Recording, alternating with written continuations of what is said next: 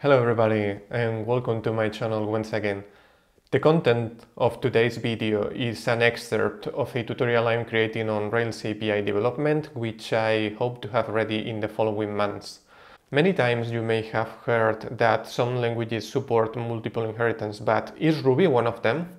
So before we can answer that question, we need to understand first the concepts of inheritance and module mixins.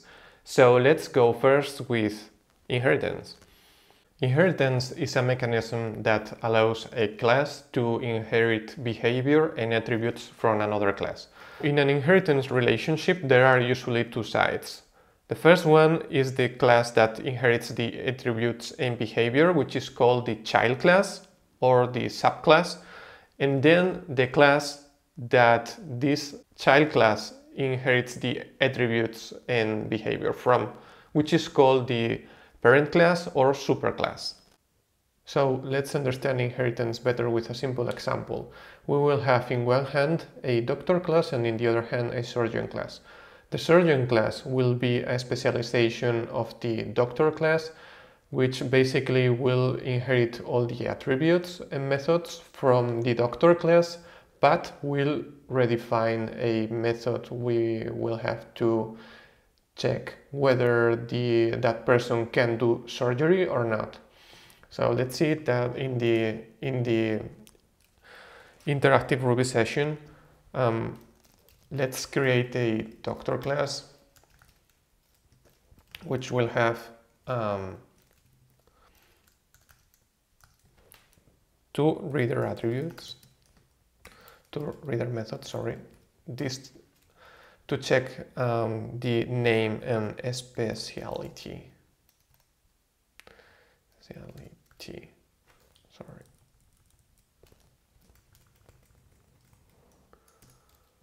Of that doctor.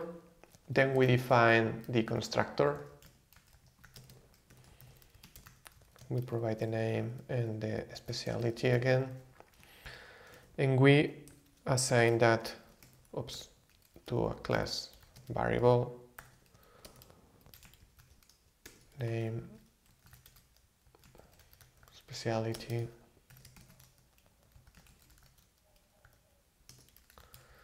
okay. And then we have this method does surgery,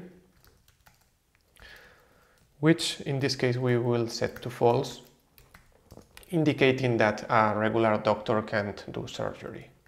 Okay, and so we will have then another class, which is the surgeon, which inherits from doctor. This is the notation in Ruby to say that we are inheriting, that the class is inheriting from another class.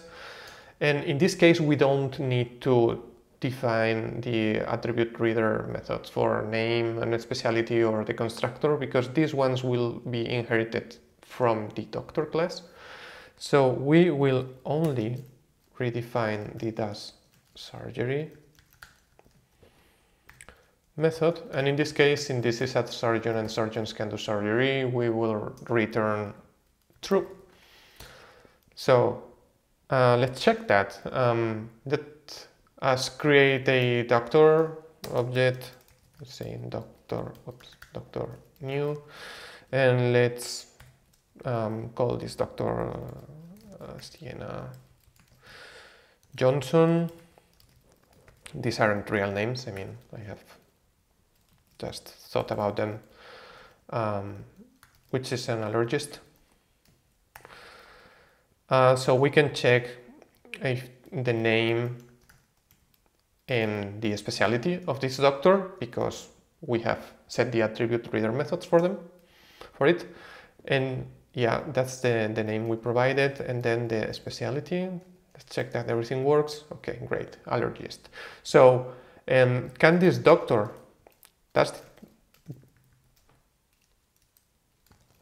can do surgery? We get false, right? So, but what about if we define instead a surgeon, which we can name Jean Hampton. We can say Jean is a dermatologist, logist, I think you write it that way, right? And then the surgeon should have the name, right? And the specialty methods, because it's inheriting them from doctor. But let's check that. So you can see it has inherited the method, the same for the specialty. And as you can also see, we didn't define a constructor for surgeon. We just used the constructor that we had for doctor, so it also inherited that.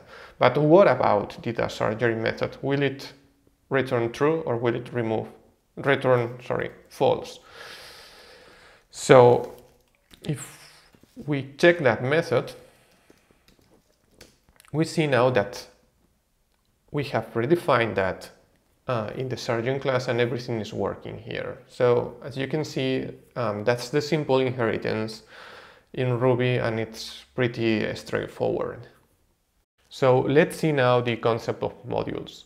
Modules are in short classes that cannot be instantiated. You typically use them to group together related methods and attributes that you will later use, as we will see in the following example.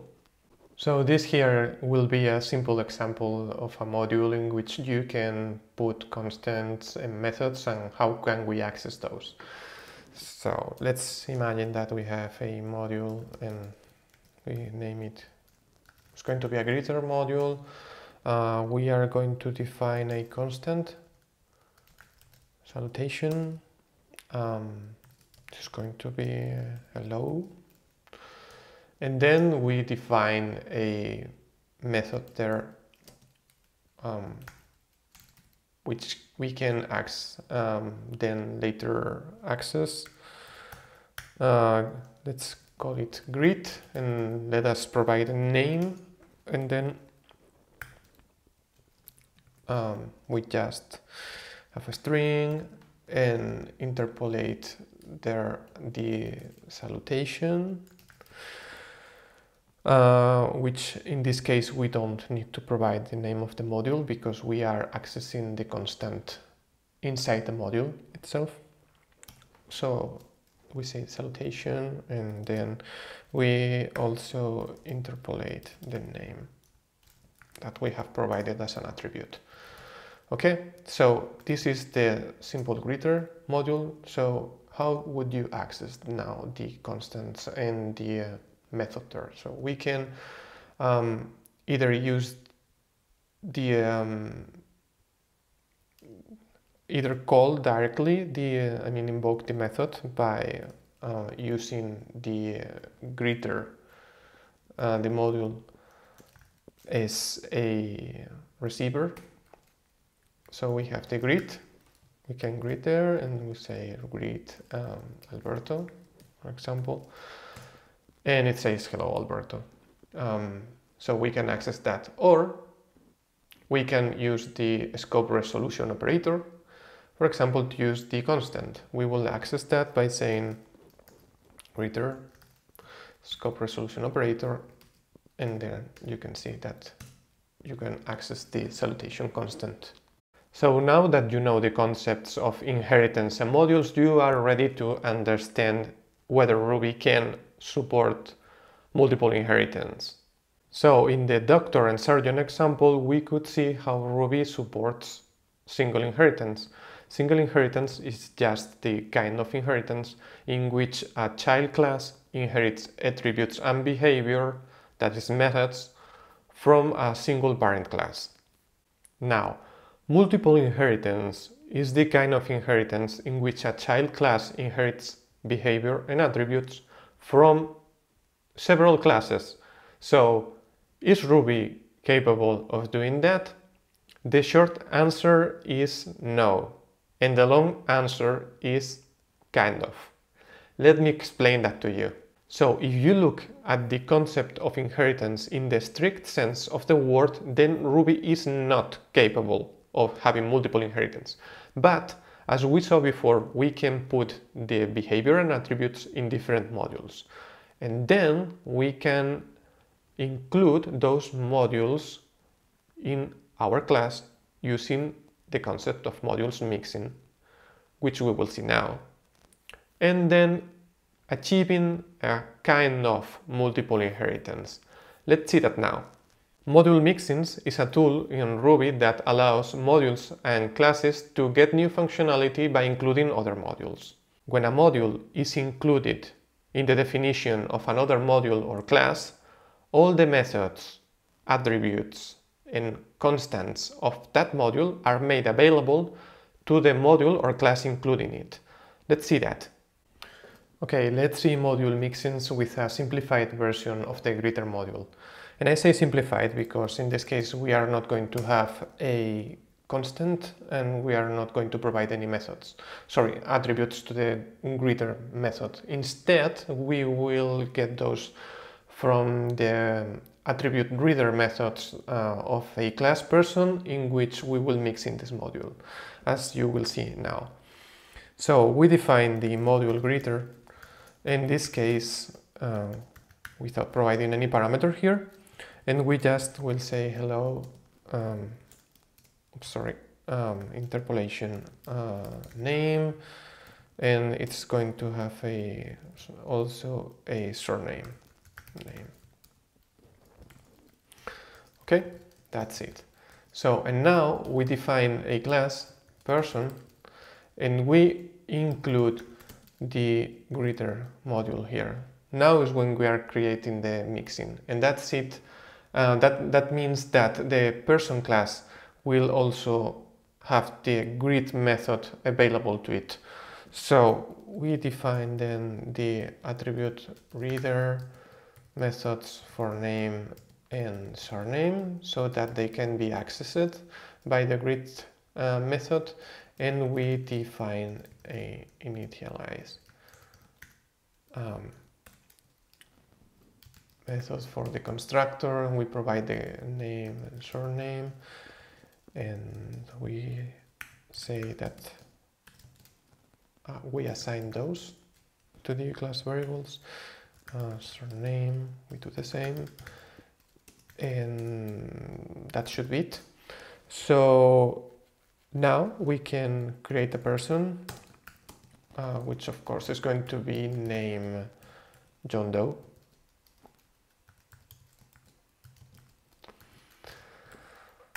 And see if this can greet. Oh my god.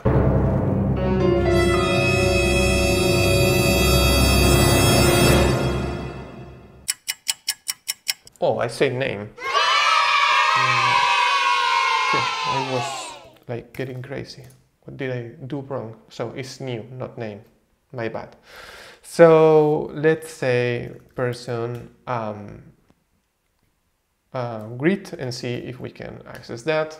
It's already provided by the autosuggest, so as you can imagine, it worked. So include is not the only way of using module mixins. You can also use extend or prepend, but since I have already made a video on the topic, I will leave you the link on the description down below so that you can check that if you want to see that in more detail. So now one question that probably comes to your mind is, should I use inheritance or should I use module mixin? Let's be clear. In Ruby, inheritance is a very important dependency, and it's very important because there is a single place for it. A class can only inherit from another class. Once you use that dependency, it's gone. So when deciding whether to use inheritance or module mixins, I would usually recommend you to use module mixins unless you are very sure that you should be using inheritance. So before using inheritance, ask yourself first, is class B really a specialization of class A? Although this might seem counterintuitive at first if you come from a language like Java, as I did, in which you only have the mechanism of inheritance. It's not once you get used to that. And if Ruby gives you more tools than other languages, shouldn't you using the best tool for the job? I think you should.